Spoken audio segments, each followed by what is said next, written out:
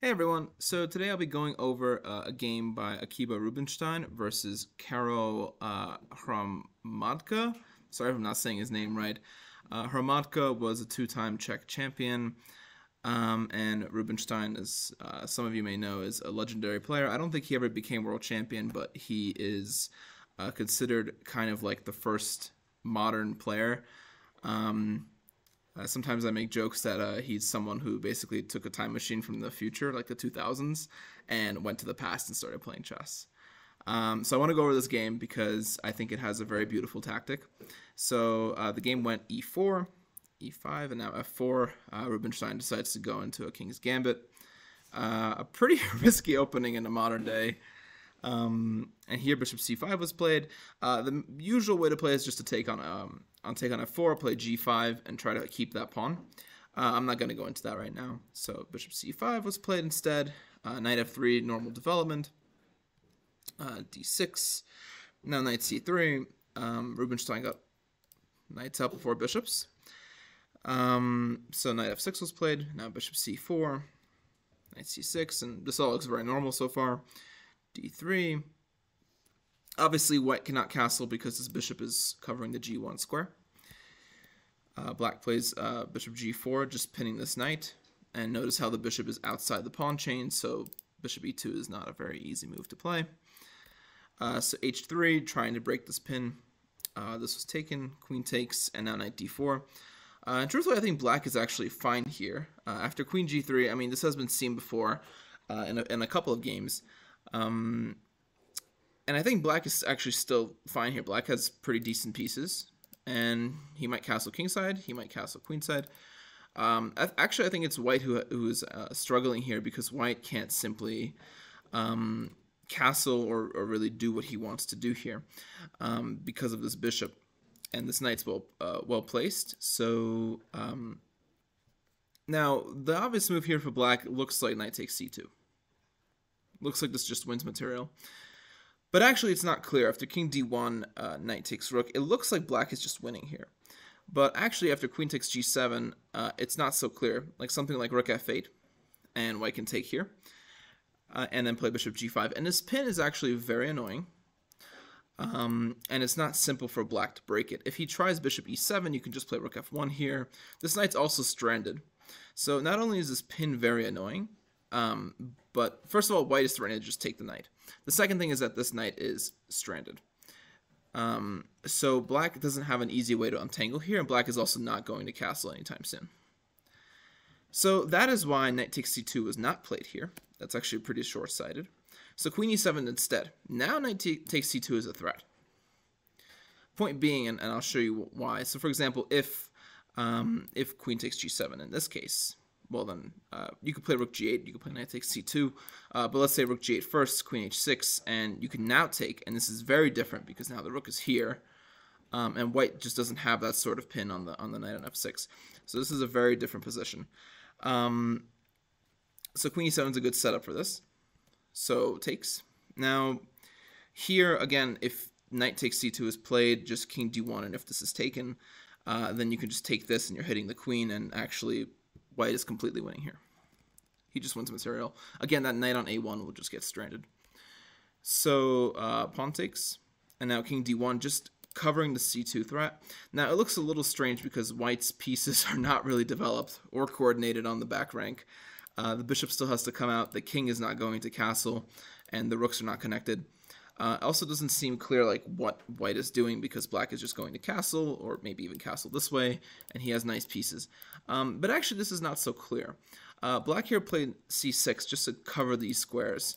But maybe this is not such a great move in hindsight because it does open up this diagonal, which is probably it's actually more of a weakening move than a move that actually prevents white from doing anything. So Rubinstein played a4 just to prevent b5. He doesn't want to move his bishop and potentially have his knight kicked eventually. So he just prevents that completely with a4. Rook g8 just covering the g7 pawn. Again, if this is taken, if let's say instead of a4, if this is taken, then rook g8 is just very strong because the g2 pawn will fall and suddenly black's pieces are all very coordinated and this king will be cut to shreds. So that's why a4 was played. And now rook g8 just to cover it. I don't think rook g8 was necessary, to be honest. Like, I think he could just castle. And he's absolutely fine. Bishop h6 is not a threat. Because, first of all, you could just play knight h5 here. And, I mean, there's nothing that white can really do. Like, okay, this. And you could play g6 here. And if this is taken, for example, this rook takes. And actually, I would argue that it's white who has problems with his king. And you can give up you can give up the exchange, but in exchange for that you get a very nice dark squared bishop. So I don't think that this is what white wants, and I don't think that bishop h6 is such a powerful threat here. But again, it looks scary, so that's why he probably just played rook g8. But now the black king can never go to the king side. So rook f1. This does have like some ideas of basically playing bishop g5, taking, and then maybe if the king is not castled, the rook hangs. But of course, that's not going to happen here. And here black played h6. Again, I don't think that bishop g5 is such a major threat. He could have just castled queenside immediately. If bishop g5 now, it's not that strong, because after h6, you have to go back with the bishop. If you take, then you're just opening up lines for the rooks. So that's not really ideal for white. So I don't think h6 was necessary. I think he could have just castled immediately. But okay, h6 was played. And now knight e2. Just trying to get rid of this knight. White also wants to play c3 and b4 at some point, and maybe start some sort of queenside initiative, because the only thing that black is going to do here is just castle queenside. So the best thing that white can do is just start an initiative on that side of the board, especially with this queen looking over this diagonal. So black castles now. I do want to make a note here. I'll show you how this plan might go forward. So let's say black decides to take this knight and castle now. I mean, white can just proceed by playing bishop d2, connecting the rooks. And then after, so let's say something like king b8. b4 is actually a very interesting move. I really like b4. The point is if this is taken, then takes, and then after takes, you can take on e5. And not only that, the b file is now open, and white just has a beautiful position. So that's something that I thought was pretty interesting. You could just play b4 here, try to sack the pawn. It's not really a pawn sack, though. And then just play c3. The point of c3 is just to prevent rook d4, which would allow knight takes e4 tactics, because after takes, you just take on c4. So, and in this position, white has a beautiful game. He has an amazing queenside, and all he has to do is just bring his rooks over and slowly press on the queenside, and he's just going to win. But that's just how the game could have went. Instead, black just castled immediately.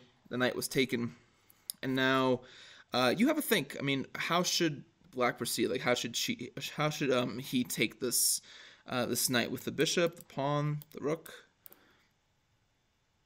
So black took with the bishop, which is not a good move, like at all. He should have taken with the pawn. This looks really scary though, because in a way you are allowing white access to this diagonal, and it looks very scary because after something like rook f5, suddenly it looks like white's pieces are just beautifully placed. And sure, the bishop is not active yet, but it could always come to f4 or d2. The king is actually pretty safe. He could just come to e2 if the rook needs to come across. And again, white just has this really strong initiative here. So it looks scary, but actually, I mean, something like bishop d6, you could try queen f2, and this is actually not that terrible for black. Black can still survive this if he plays accurately. Tough move to see why this is a good move, but the point is you want to cover f7 because there's a lot of pressure bearing down on this f7 pawn. So, but yeah, black is definitely worse here, but not as bad as it was in the game. So going back to this position, bishop takes was played. Now, if rook takes was played, this is still better than what happened in the game. You could play here bishop e3, and you could actually even try to just exchange pieces. Black has this possibility, but this is not scary. And after this, I mean, if the computer recommends giving up an exchange, then something has gone terribly wrong for black. So pawn takes was better, but bishop takes. But now this allows white to just play c3, kicking the bishop back, also covering the d4 square. Bishop b6, now a5, the bishop is pushed back again. Now, if you go something like bishop c5, you could just play b4, and after something like, let's say, bishop d6, Like in the game, you can play king c2, bishop e3, and white has a beautiful position. No problem here. So bishop c7 instead, bishop e3. King b8 to cover the pawn on a7. That pawn was attacked. Now, you really don't want to play something like a6. I mean, Stockfish recommends this, but this is a really, really risky move because you're creating more dark squared weaknesses. So king b8 makes more sense to me. King c2 is a good move, basically just stepping out of the line of the rook, but also connecting these rooks. Very simple play from Rubinstein. King a8. I don't truthfully understand king a8, but again, it's hard to suggest a good move for black. There's honestly very little to do here. You can't really do anything about this pawn because then you'd just be weakening your own king. This knight doesn't have a good outpost to go to. If let's say something like knight here, then just queen f2, and suddenly there's a lot of pressure on f7. This knight's badly placed. If you try this, I mean, you could try this, but then this is going to get taken. So it's really just a miserable position for black to play. He just doesn't have any good moves. If you try something like this, then I believe rook f5 is just very strong, and you could just start piling up on the f-file, and eventually f7 will just fall because the knight cannot be held. So it's hard to actually suggest a good plan for black here. I mean, what does black really do? He just has to sit around and wait. So king a8 is a good move. It's a good move, I guess, because it doesn't make black's position any worse. Rook f3. Basically, I think the idea was just to pile up on the f-file and look at the f7 pawn.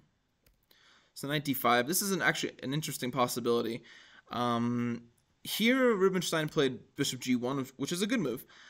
If this were taken, I think he was just afraid of something like e4, which attacks the rook, attacks the queen, and I think that, attacks e3, and I think that Rubinstein just didn't want to deal with the complications of this, so he kept it very simple and just didn't even bother taking that knight. Bishop g1 is a good move. The intention is very clear. All he wants to do is play queen f2 and threaten mate. Notice how the b6 square is completely covered by the a-pawn. Knight f4. Queen f2. Very logical. Threatening mate. So bishop b8. But you can see how this king is actually completely cornered by his own pieces. And it looks like there might be some tactical possibilities. g3 was played, just kicking the knight. Knight takes h3. Now rook takes f7, which is a very good move.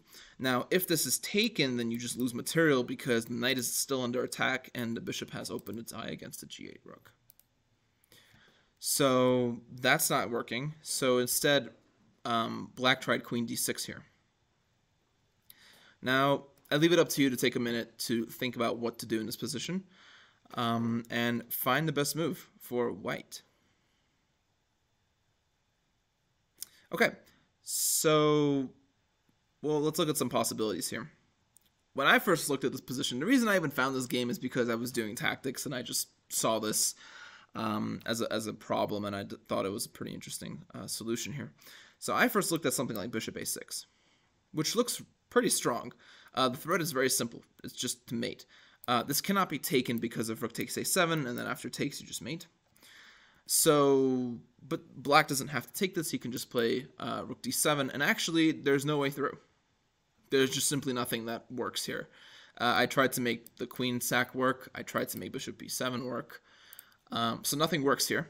So I rejected bishop a6. Then I looked at stuff with a6. Also not working because he just plays b6, and there's really no queen takes b6 sacrifice. The bishop is actually a very nice defender. So I just rejected that as well. And then I saw this move queen b6. Now this has to be calculated, and this is the right move. Now, what's the point? So, okay, if this is taken, well, then this just loses. And after this, I think the important move to find here is, well, how do you basically try to mate this king, The important move to find here, I think, is bishop a6. Just threatening rook a8, just defending the b7 rook, and there's no way to stop mate. Basically, black would have to give up all his pieces on d3, and after something like rook e7, not even taking the rook, you can just play b7, and there's no way to stop mate. Rook a8 mate is coming after b7, so there's no way to stop this. Black would just have to give a bunch of spite checks. Okay, so what about rook d7, which is the best reply? This is another tricky move here. And Rubinstein found it. It's bishop c5. This is just absolutely beautiful. Now, at the same point, again, this queen cannot be taken because after takes, you can simply play takes. And the same thing happens. You can just play bishop a6, and there's really no way to stop this. So that doesn't work. So this queen on b6 is actually completely immune. There's really not that many moves to suggest here. If queen c7, you can just take, and after this, the rook on g8 falls. So there's just nothing black can do here.